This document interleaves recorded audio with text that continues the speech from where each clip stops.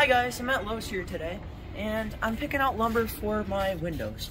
I need jambs, sills, aprons, casing, and side casing and top casing for my doors and my French doors. So what I'm looking for is rough edges like that, a little boogered up and stuff like that. And also, I'm gonna look down the board and make sure that it's nice and straight. I don't want any bananas. So I'm gonna pick out my lumber here, and I'm getting 1x3s because it's a little cheaper than a 1x4, and it should work out great. Yep. Okay, so I got 4 8-foot 1x3s, and this will do my aprons and my top casing. So now I'm gonna get 6-footers so I won't have any waste, and those will be my side casings. So I'm gonna. Okay, everyone. So I got my 1x3x8s. And I got my 1x3x6s. What these are gonna do are they're gonna be our aprons and our top casing. They're both gonna be cut at 43 inches long, and I'm gonna cross cut them. They're gonna be 8 foot long, so I can get 2 out of each. So I can get 8 out of 4 boards. And then for our 1x3x8s, they're gonna be our side casing. And I can get 8 out of the 4 boards. At 36, I shouldn't have any waste. Okay guys, so now it's time for my sills. What I originally wrote down was a 1x6. I came to the store here and found out I can save $8. It was originally $13 for a 1x6, and it's $9 a board for a 1x5, and it's only a ½ inch less. So that's what I'm gonna do, trying to save money. So I'm gonna get 2 of them, and I can get 4 sills out of this for all my 4 windows downstairs. Okay guys, so now I'm gonna get my jambs. They're gonna be a 1x6x6, and so there's my sills. The jambs I gotta get. So here's the different components to the window. The jambs are the inside of the window. The casing is the outside against the wall. So we got our head casing, or the top casing, the side casing, the sill, the apron that supports the sill, and I have 8 total parts to this. So it's kind of complicated. So I have 4 windows, so total I'd have 32 parts. So it's pretty complicated. So as I mentioned, the jambs, so I gotta get 3 1x6x6s. Okay guys, so I needed 12 jambs. So what I did is I got a 1x6x6. The reasoning for a 1x6x6 instead of a 1x6x12 is it's easier to fit into the truck and keep it out of the weather. And it's also the same price as if I was to get 2 6-footers as 1 12-footer. So I needed 12, and I got 1x6s, even though it's 2 3/4, is because half of a 5.5 board is 2 3/4. Rip it down in half, and I can get 2 out of 1 board. No, I can get 2 pieces out of 1 board, and then 4 because I need them 3 foot long. So I can get 4 times 3 is 12. So that's what I did for my jambs. Cross it off, and then now we need door casing for my French door and my main entrance door. So I need a 1x4x7, so I need a 1x4x8, and then a 1x4x4, and then a 1x4x7 again. Okay guys, so my best bet is to get 5 1x3x8s, and that way I will have like no waste. I needed 2 round 8-footers, 2 round 8-footers, so I need 4 around 8-footers, and then 4 foot. So I'll have like 4 foot left over, and I can use that in my building. So that's what I'm gonna do. So let's pick them up.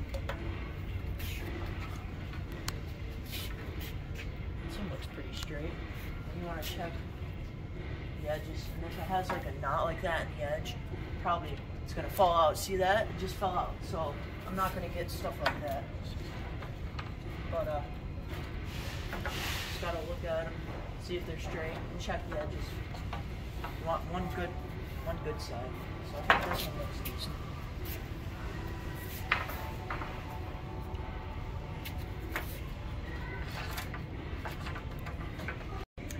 Okay everyone, so that should be all the lumber we need for the downstairs windows, the entry door, and the French door. I got my 5 1x3x8s. I got 4 1x3x6s. I got 4 1x3x8s, 2 1x5x8s, and 3 1x6x6s. So now what I want to do is I want to look for pine wood filler to fill any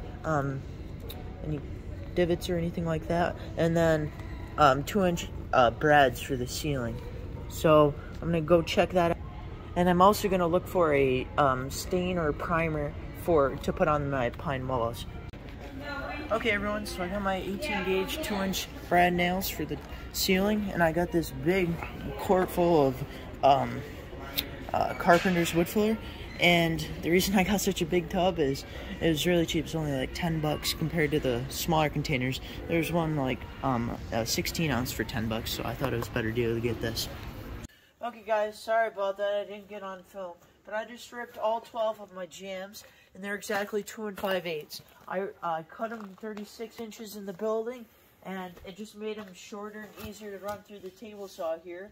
I'm using Dad's Cobalt, and I ripped it right in half, 2 5/8 exactly. So, okay everyone, here is my top jam, and I want this to be 35.5 inches long.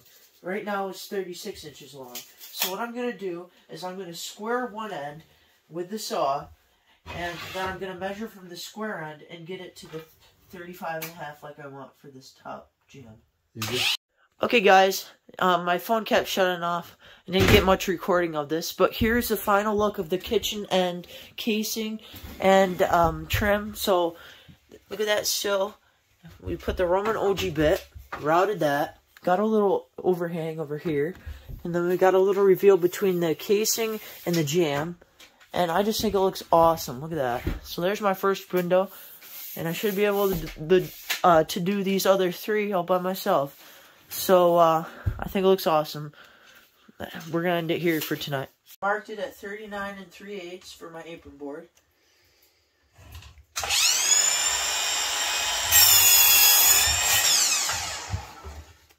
And then this will support our sill. Actually,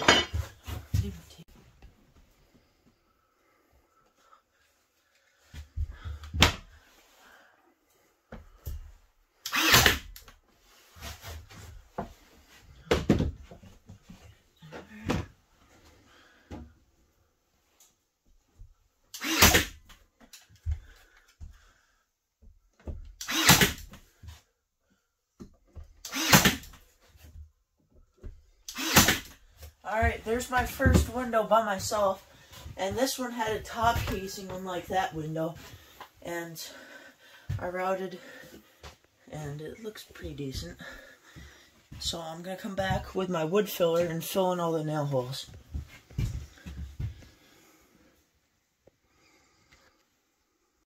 Alright guys, so now I'm going to cut all my pieces for my next trim. And here's my sill, my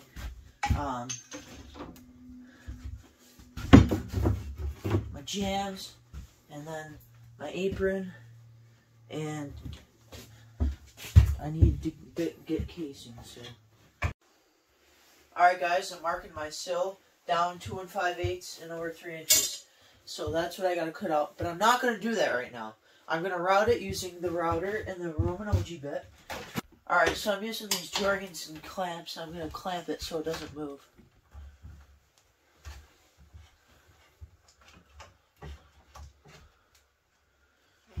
And then I'll have a bigger piece to route then rather than this little small section here.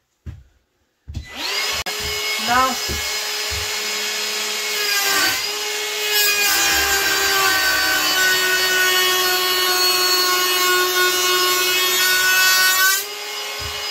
and I'll cut that piece off afterwards.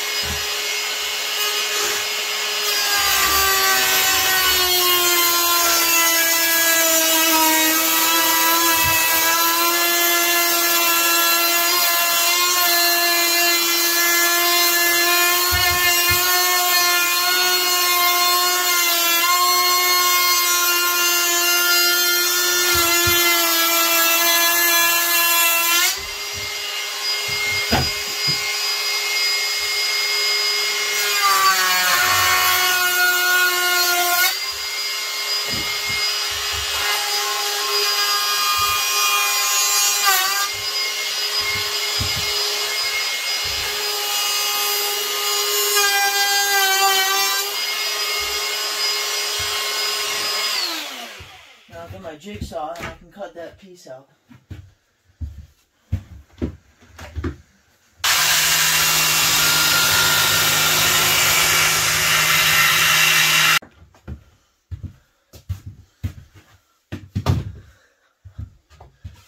Alright, there's our sill. And so we can test on this window. And it does touch a lot better here. And we got a little wiggle room. So, looks good. I like it. Getting my side jamb square with my sill, and I'm going to nail it.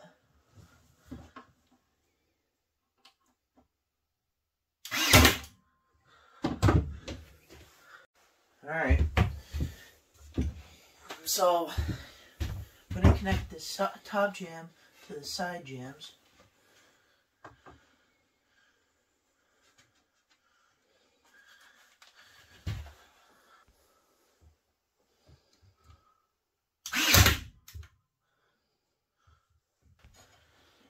And it's got to be over here. And then we can do this side.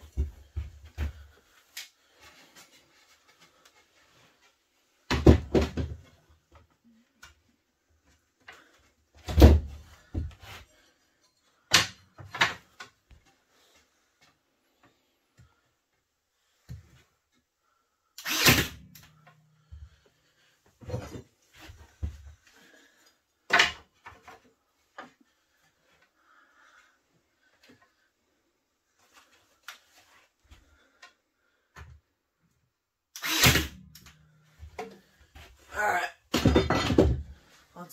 let's test it out. Alright, so I'm going to put this in without the casing. I have to put the ceiling up prior because the trim will not, will interfere with the ceiling. So, I'm going to nail it in.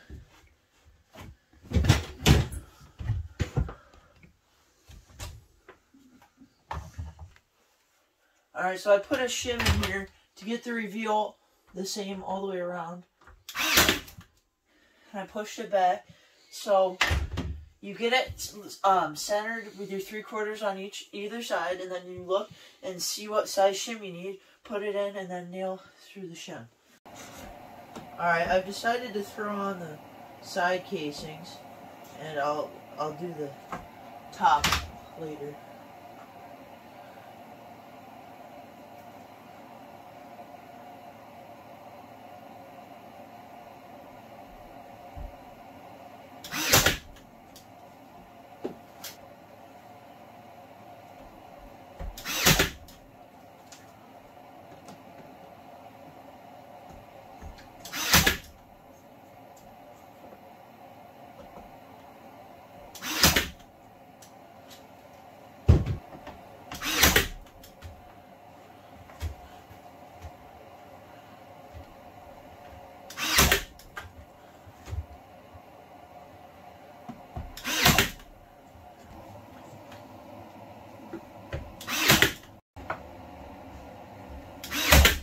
I switched nails and I'm using the 1.5 18 gauge brad nails, and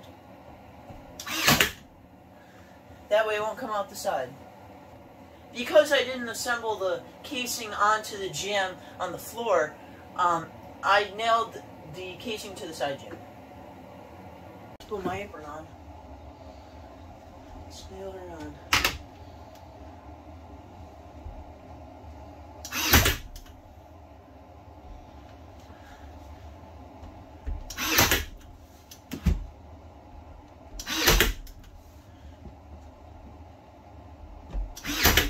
Alright guys, so I just assembled, I got my side casings on, and I'm going to sand it. Get the burrs off. Especially where you're routed. I think this routing gives it a little extra detail. That just makes it look that much cooler. So look at that, guys. What do you think? I had to switch nails out. I got my 2 inches out of nails.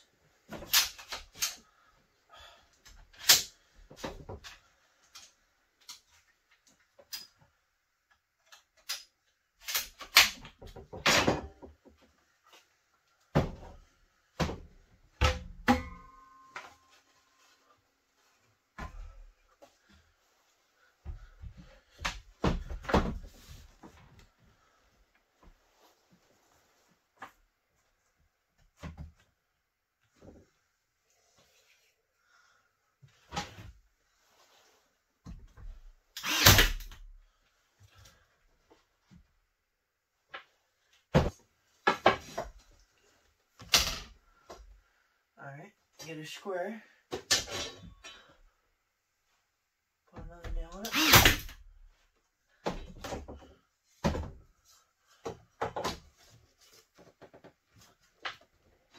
Get a square.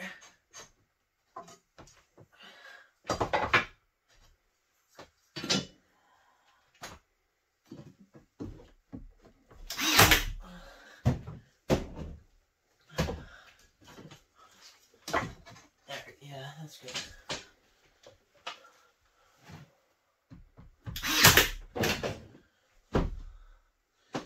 Check for square again.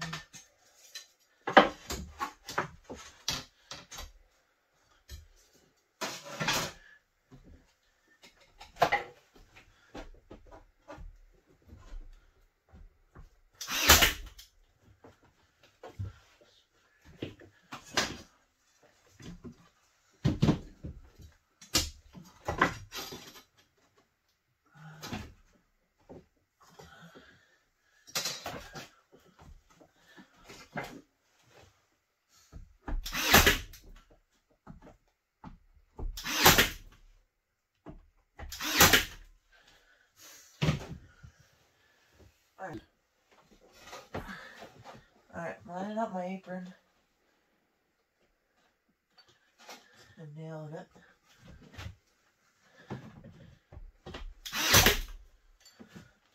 Hello everyone, so I just finished that window over there, and now I'm done with all the downstairs trim around my windows. As you can see, I did this nice Roman OG bit. I've got a little reveal here, which also gives a little extra detail. And at the top, I'm going to make a 3/4 inch cove, and that's going to run across here now that I have a router. The Roman OG matches my shelf up here. That's another reason why I did that. And I'd like to know your guys' opinion in the comment box on this. Dad's idea was to build it, assemble it on the ground, and then put it up in as a box. Tell me if you like that, rather than putting a sill in, nailing it, put your jamb in, nailing it. It seems like a lot more pain in the butt. So I thought it was a great idea. And tell me your opinion on the detail. I thought this looks pretty awesome. I'm still learning. Dad taught me how to do one window, and I could basically do the rest. I think I could do this pretty easily. You just have to get your measurements right. So there is another window, and under here,